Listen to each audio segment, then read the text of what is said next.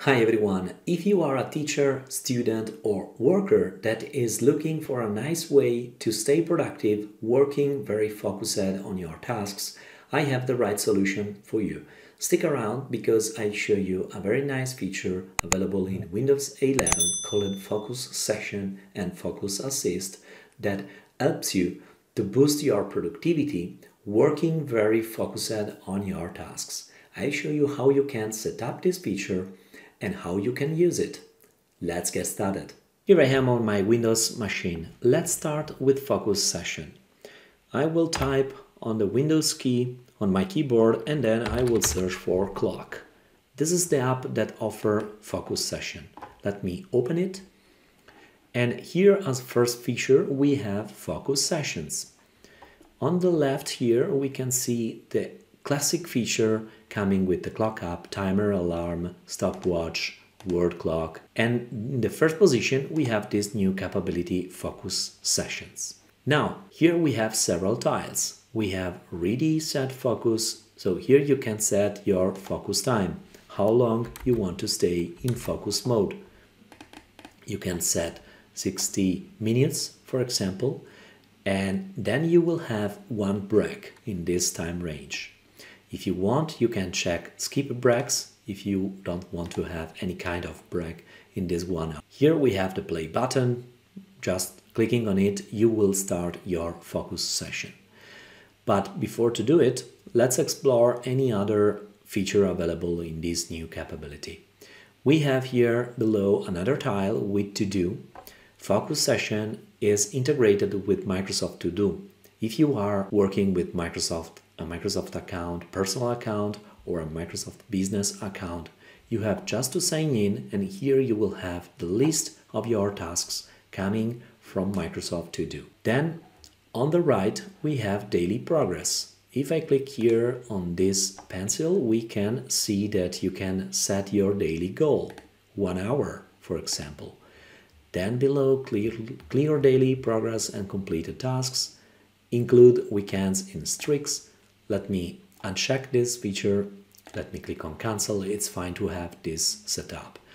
And now let's go to the last tile, which is pretty cool. It's Spotify.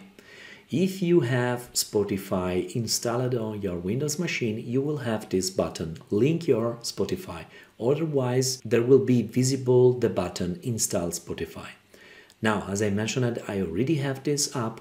I have just to click on this button to link my app to this clock app. Now, before to start, I want to sign in so I can play with Microsoft To Do. I am now signed in with one of my Microsoft account. In the tasks tile, we can see that there is a new task available now. I can click on the plus button if I want to create additional tasks. For example, prepare the PowerPoint presentation for the new intranet. Let me tap on the return key and now I can select this task for my focus session. I selected now this task and now I can decide if link Spotify directly to the clock app so it's more easy to handle playlists and songs that I want to play, or I can run separately Spotify. It's up to you how you prefer to work. Last thing to call out here is the settings panel. Going there is the section Focus Sessions, and here you can configure a bunch of things. There is first of all the possibility to set the period of focus. As default it's automatic, but you can set 1 hour, 45, 30, 15 minutes. Then break period. There is 5 minutes, 10 minutes and 15 minutes. Finally, you can disable or enable specific feature. There is the end of session sound, and if I drop this down, you can even select the alarm sound that you want. End of break sound. Here again there is the selection of the sound that you prefer. Enable or disable Spotify, you can sign in also from here, and then you can disable or enable Microsoft To Do. Now going back to the focus session, I can start now my session just clicking on the button Start Focus Session. The session starts, we can see the remaining time for the next 5 minutes break. During your focus session, it's very important to use the focus assist as well. Now, typing on the Windows key, I can search for focus. I can search for focus, and here we go. I have focus assist automatic rules. Let's click on it. So we can now see that there is this functionality focus assist. As a best practice, is good to alarms only during your focus session, so you will not get notified from your apps. Otherwise, you can have a medium configuration like priority only, so you will get notifies only from specific apps that you can define in this list.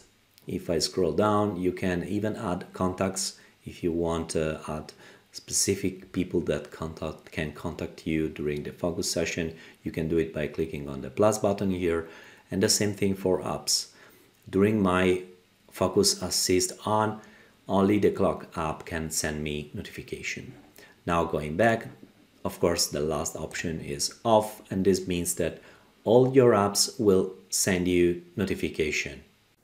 Alright, we have seen in this video a tip how to stay productive working with focus session and focus assist. If you enjoyed this video, as always, give a like, comment, subscribe to stay tuned with my next videos. Thank you for watching, and I hope to see you next time. Bye.